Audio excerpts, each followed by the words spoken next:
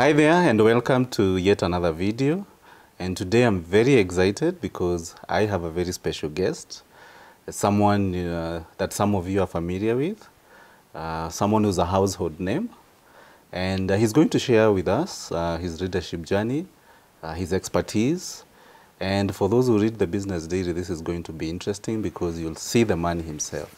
So without much further ado, welcome Mr. Mike, and thank you very much for hosting us, welcoming us to your beautiful home. Asante sana. Welcome. In today's discussion, I want us to have a conversation on 3 topics. And the first one is how, especially for SMEs, owner-managed business, how can we professionalize the businesses?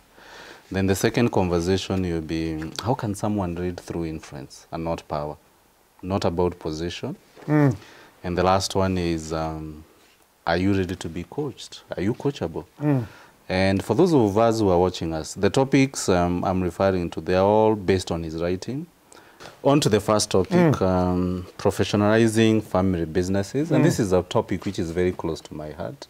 As you know, I run a HR consultancy firm, and among my clients is owner-managed family businesses. And as I was sharing with you before the shoot, there are instances where we recruit very good candidates, passionate, experienced, employees who are looking to make a mark. But they join this organization, and within 4 or 5 months, they call you, Paminas, I want to call it quits. So here we are. How can we be able to empower the family businesses? So I want us to look at what can they do?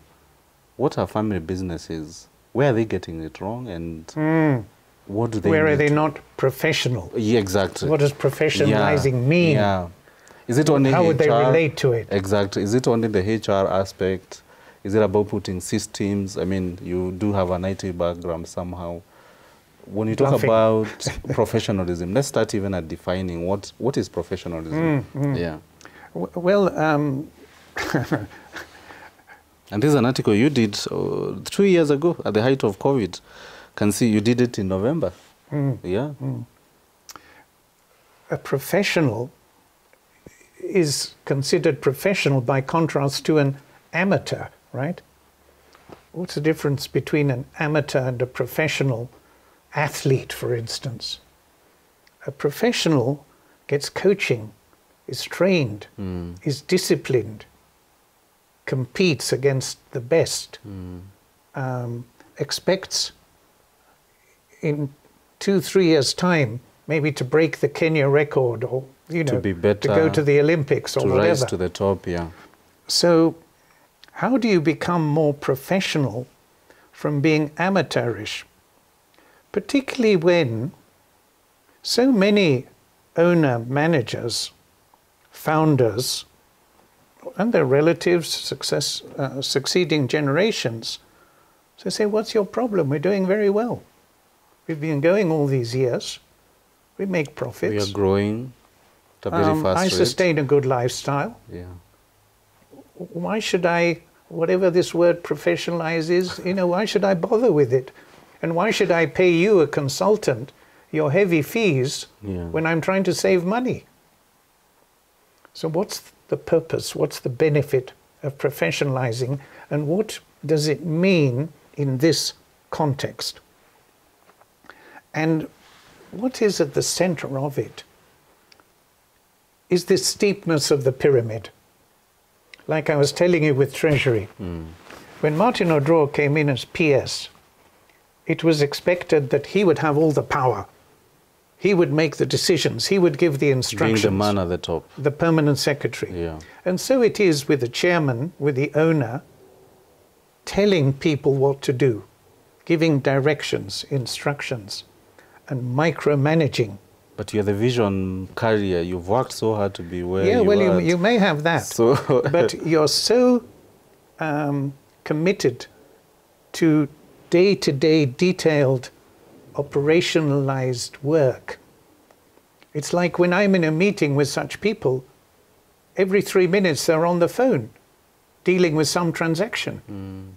Or someone comes into the office for them to sign. Putting out fires. Something. Putting out fires. Closing a deal. Talking to the bank. So there's insufficient delegation. And there's insufficient delegation because there's insufficient trust. And there's insufficient trust because there hasn't been a development of the people or that kind of adult-adult relationship where you can empower and feel relaxed enough, not letting go completely, not disappearing, not going off to play golf every day, but to allow for this softening and flattening, that the bigger you get, the more essential it becomes. And this is when the big challenge comes from family businesses, any businesses, when you have sustained growth and you're not delegating more and bringing other levels of empowered management. That is professionalizing, and including not just hauling in relatives, not just rewarding loyalty, which again is an unprofessional aspect of many family businesses. If you tell me what I want to hear, if you've been loyal to me for 20 years, I keep favoring you and therefore demotivating others who are smarter or work harder or were recruited by Terminus or whatever. So how do you have strategic plans into the longer term future? That's professionalizing. How do you have a performance management system for their implementation and adaptation? Is it just you and your brother when you drive to the industrial area who have the strategic planning conversations? Okay. Is it at your family Sunday lunches?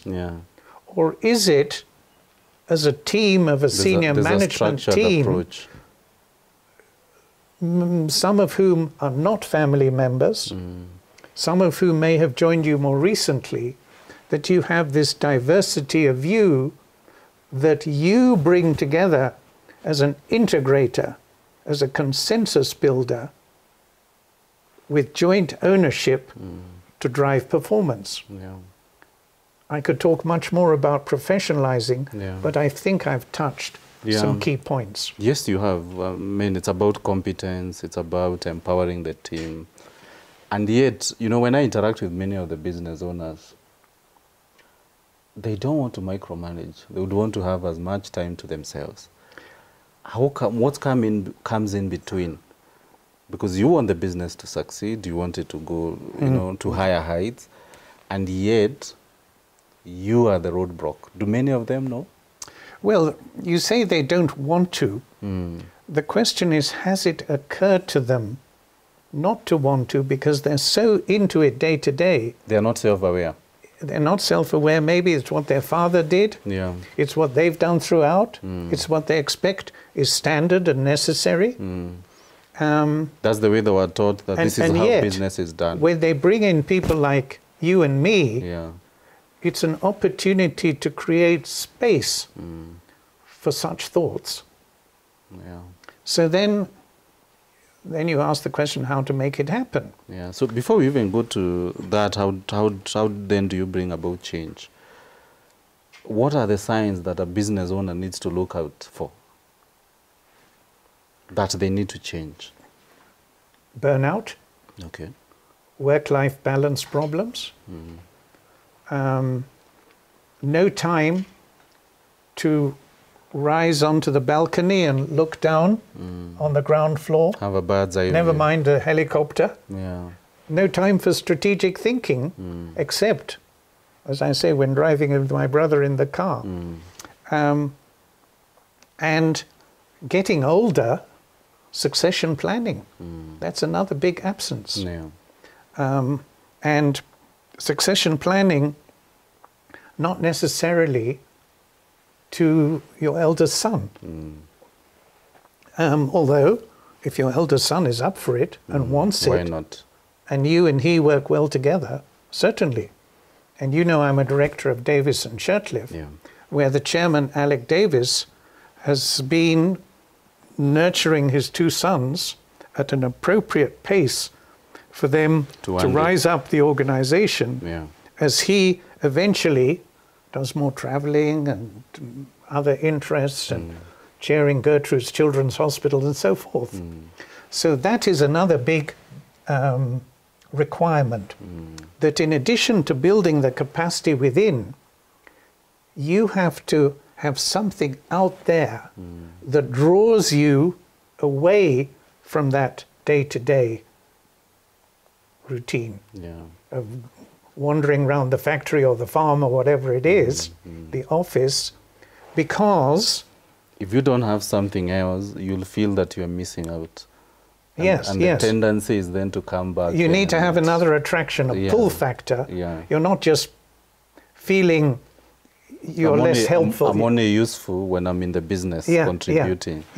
So you start developing a portfolio, maybe voluntary things in a business member organization, depending which sector you're in. If you're manufacturing, you join Kenya Association of Manufacturers and contribute there. Gives you a bigger picture because of all your useful experience. It can be a service club like Rotary, like I've been in all the years I've been here in Kenya. It can be a director of another organization, not competing with you. It can be focusing on one particular aspect that excites you in your business whilst letting go of other aspects. Like, for instance, focusing on your corporate social responsibility aligned with the strategic development goals. As you get into your third age, and you can enjoy doing that, making a difference in society, in the communities, while someone else worries about the day-to-day operations. What about the fear that the people you may be handing over, they may not be as good as you are, they may not do a good job? But they may be better. Why shouldn't they be as good? Did you screw up on recruitment? Did you have? Hopefully not. Did you not have a good recruitment agency? You brought Paminas on board corporate staffing, and you did a good job. Do you not attract the right people? Do you not develop them as you should relative to the emerging needs? Do you not rotate them around so they get more exposed? But is that still that fear of letting go? Yes. So how do you overcome that? So, if such people bring in people like us, they seek to be influenced. They may resist it, but the need is for us to act as their coaches and to help them relax out of their fears and look forward to the pluses. Because you may well have justified fears as you've described, but surely you shan't have the bigger fear that results from not doing it. And that's what people don't appreciate. Because when you don't delegate and empower, what happens is what you started with. They say, I'm fed up with this, I'm not empowered, I can't make a difference, why should I be here? I'm off. And so your company gets a reputation for disempowered, disengaged people who are there for a short duration. They're not engaged, including at the highest level. That is what you should be afraid of. This is not the right place for me. Okay, good. Thank you very much for those insights. So for the business owner or even manager, top-level manager watching this, what's the next step for them? The next step is to make space in your mind, time, physical time, to think about the sort of issues you're asking me about, that we are talking about, and that you talk about when you engage with your clients, and that I do as a director, as a coach, as a consultant. It needs to be added to their priority time as an investment with a return. So you don't wait for a crisis. You That's right. Yes. become Yes. you know But because so many such business owners say there isn't a crisis. I don't have Why a should problem. I bother? Why should I waste all those fees on him or on him? I'm just carrying on with it day to day. I've got to close this deal by Friday. I've got to get that loan from the bank now. Go away. Don't bother me. Don't add to my costs. So without that expenditure, with that cost minimization, you have all these other consequences for the longer term sustainability. Interesting, and it goes back to urgency versus important. Yes, yes, yes. And so if you're a business owner and you're only focusing on what is urgent, and you're sub-optimizing to the short term, and presumably you're over-focused on what happened in the last 3 months and what's happening in the next 3 months, without looking at the longer-term history going backwards and the longer-term aspirations going forward, because you're not sufficiently above the day-to-day operations. Great. So thank you very much. For me, I think the biggest takeaway is create time. Create time. That's the biggest takeaway. Invest time. Yes. And invest someone with whom you can have safe conversations about these issues, who can pose challenging questions and help you find your own answers. Because you have them, but you haven't invested that time. You haven't created that space within which to do it. So for a business owner interested in someone guiding them, where would they find you? I have a... Apart from reaching out to me so that I get to you. Yeah, they can reach out to you. Reach out to you, or I have my email address, my website. Yeah, we'll post it in the description. So thank you very much for those insights. And for those of us, who've felt touched with some of the things that Mike has addressed, we'll leave his contacts in the description. And you can also find out more about Mike through his website, and also keep up to date with the articles that he does for Business Daily. They're published on a fortnight basis. And every other Tuesday. Every other Tuesday. And my website is www.mike-eldon.com. Not .co.ke. So thank you so much for joining us today, and stay here for the next topic. Thank you.